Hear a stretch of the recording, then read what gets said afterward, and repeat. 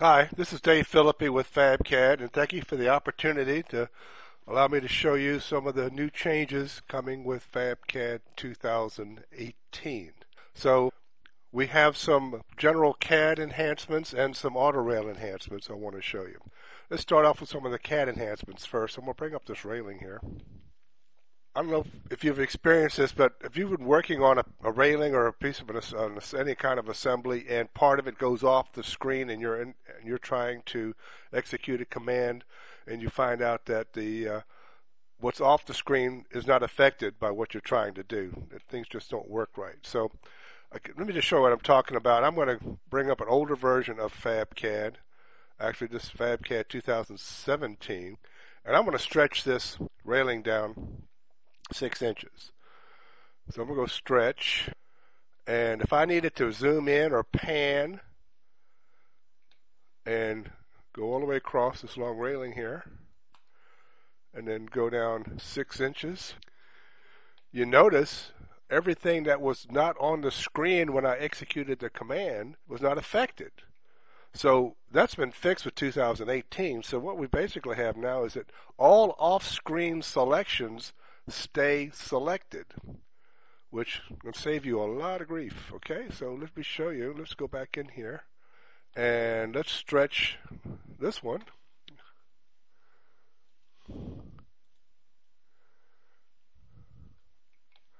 And I'm going to zoom in and pan off the screen. And then go down 6 inches here. And voila, everything stretches. So that is one of those kind of improvements that come with upgrades that are almost worth the price of the upgrade itself. So you can stay close in to make sure that you're stretching the thing properly, or whatever the operation that you're trying to work. If it happens to go off the screen, it doesn't matter anymore. The command will be executed, and everything off the screen will be affected by that particular command. In 2017, we had an enhancement called rubber band. I'm going to show you that in 2017 and then show you the improvements in 18. So say I want to move some of this here. I'll move this. You'll notice that there's a rubber band on there, but it's a gold color. Now if I bring it over, if I zoom in, you can see it's very hard to see with the screen background that I have here. So you couldn't change the color of it. So now with 18, I can go in here and I'll move this.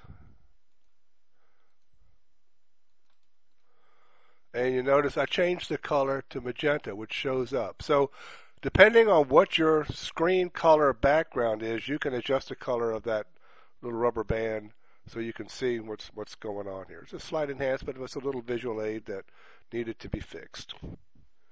Now, for those of you who don't have the current 2017 program, one of the great enhancements there was that you could insert a PDF as an actual drawing. So I brought this PDF in, and so you notice that the items in here are AutoCAD entities. I can actually stretch that column. So I'm going to do that.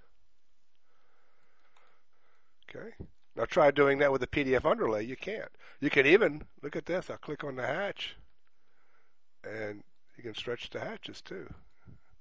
So that was new in 2017, and it's a tremendous improvement. One of the things that they didn't do was, Autodesk didn't do when they created this, was that the text when it came in was all individual polylines, like an exploded text. The 2018 version, the text comes in as actual text, so you can go in and edit. So you see the text box comes up here, so you can edit it. And then they added another tool, which is pretty cool. So I'm going to go to the Insert tab here, and it's called Combine Text. So I'm going to click that, and so up here we have a lot of single line text, individual. I can combine all that into one text box by doing combine text. Makes things a lot easier to edit. Okay, so that's a nice little feature there also. Also in 2018, the drawing file format has changed. That's normally done every 3 years. The last time it was done was in 2013. This year, they've changed the file format. So anybody that sends you a drawing from AutoCAD 2018 or FabCAD 2018, you'll be able to open that drawing because you'll be compatible with the new file format. Now, if you're dealing with people who don't have the latest versions, you can automatically set up FabCAD 2018 to save the drawing as a 13. So I'll just go in here to open and save, and you see you have the 2018 as default setting, but then I can change it and have it automatically save as a 2013 format drawing by just going to the options dialog box, going to open and save, and change the save as to whatever version of AutoCAD. I can go all the way back down to LT98, 97. Kind of crazy, isn't it? Now we have some cool enhancements to the AutoRail program. So let's click on the gate program right now. And right away you'll see there's a horizontal option here. And so I'm going to import a template. So if you do louvers or grills or shutters, or you have some kind of a custom fabrication for like a privacy screen or something that's made out of horizontal members, then you can do that now with FabCAD. So I'm going to just draw this louver that I created, and you can see here you can adjust the vertical heights of the side pieces if you need to. And then I'm just going to click draw, and it generates the louver. There is the louver there, and you notice also it generates a side view of the gate. That's also new. And then you have your louvers there. We have the same feature available in the fence program. Okay, so I click on horizontal member here, and you can do the same thing here with privacy fencing, or if you do ranch fencing or stuff like that, or cow fencing. Sometimes you can use pipe, you use horizontals for that. You could use a railing program too, but now you can also use the fence program to generate those horizontal fence members. Another feature of the gate program is that you can adjust the bottom of the gate now with this custom sketch. I'm just generating a rectangle here, and I'll just drag this up. Okay, so I go to the gate program. I'm going to import some materials, standard gate, and I'm going to use custom sketch. Click draw, next, draw, use default. And this is going to draw a gate with a sloped bottom. So if you have a sloped driveway you're dealing with, then you can use the custom sketch feature with a sloped bottom to achieve that. This is a very popular wish list item from you, the customer.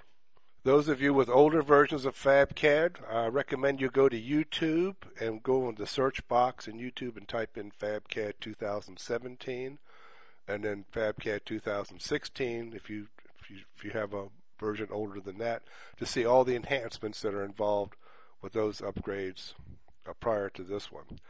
A couple of things that are pretty cool are some new snaps, like snap to geometric center.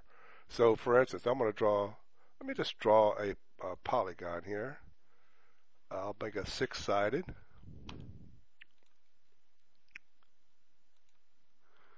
Okay, and I am going to draw a circle from the geometric center. Is that cool? See, there's your nut for a bolt. Pretty easy. So, like drawing a line from the geometric center. Okay, and it can be any polygon shape. If you do you draw, I'll just do it real quick, polyline.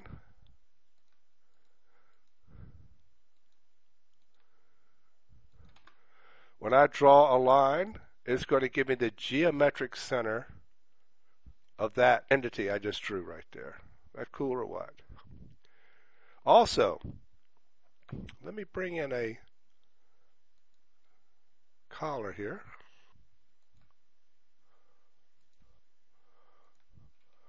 All right, and I'm going to move that collar to the center of this picket, but I'm going to do it in the center of the picket. We have another snap. It's called snap between 2 points. So the way that works, let me just show you here real quick, and then I'll move the collar down here. If I draw a line and I say snap between two midpoints, I go down here and I pick the midpoint there and the midpoint there.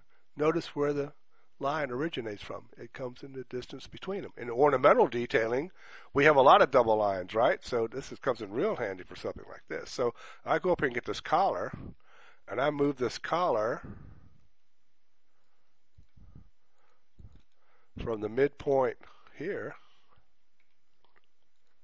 and then I take it down and go snap between two midpoints there and there. A collar is dead center on the picket. Okay, isn't that cool? Okay. So the pricing of the upgrades, of course, depends on what current version you have. You can call us at 800 number 800-255-9032, and we'll give you the price. Or you can go on our website and go to pricing and ordering, and at the bottom of the pricing table, you will see the upgrade prices there for you. If you have any other questions about the features on this software, or what kind of features are new compared to what you have on your current version, we'll be happy to go over that with you. Again, we thank you for your business in the past, and take care.